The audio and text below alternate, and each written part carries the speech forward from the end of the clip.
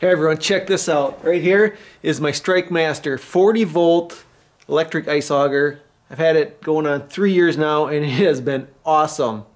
I was just ice fishing yesterday and ran into Travis Frank.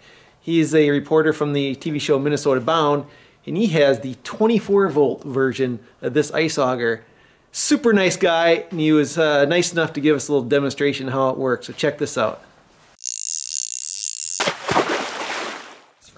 Oh, this is Travis Frank from Minnesota Bound. He's got the new lithium 24 volt Strikemaster. Want to see it? Yeah, let's see it in operation. Well, first of all, check how light that is. Most times you can't do that with an ice auger. It's just too heavy. So that part's pretty sweet.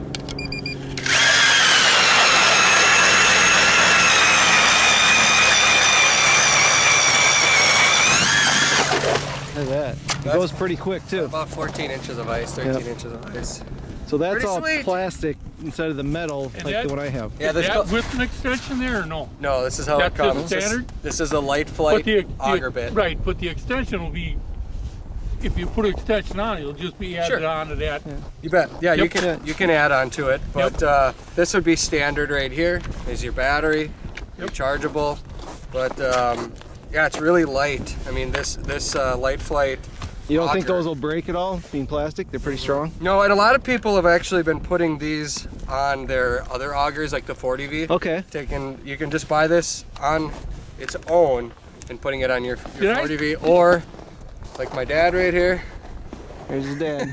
Say hi. He likes the weight of this a little bit better. Yeah, ours is a little bit heavy, but it works great.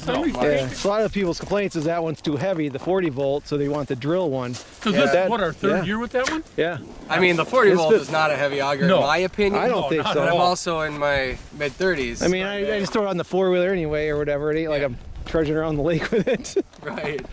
Right now, for a quick comparison, here's Reggie using our 40 volt version for the first time.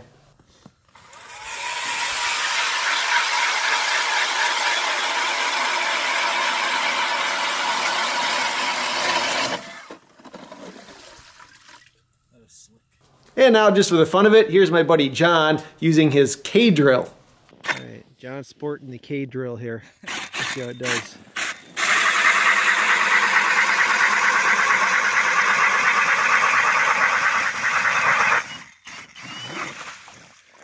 It does pretty good.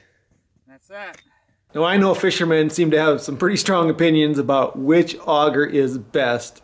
But I gotta tell you, after using all three of these, it's really a personal preference. I think they all work excellent. I have the 40 volt and I have no plans on changing this one. I really like this one. That 24 volt one is nice and light, so I do like that one. And if I had to do it over again, I'd probably buy that one. And then for the fans of using the K-drill, they seem to love those too, so it's your choice, whatever one you want. The electric augers though, they're here to stay. They're awesome. They always work and no more dealing with all that gas. So I highly recommend them. I'll put links to them below so you can check them out for yourself. All right everyone, thanks for watching. Right there's a hole too. Oh, there's the hole. Okay, go like this. Whoa!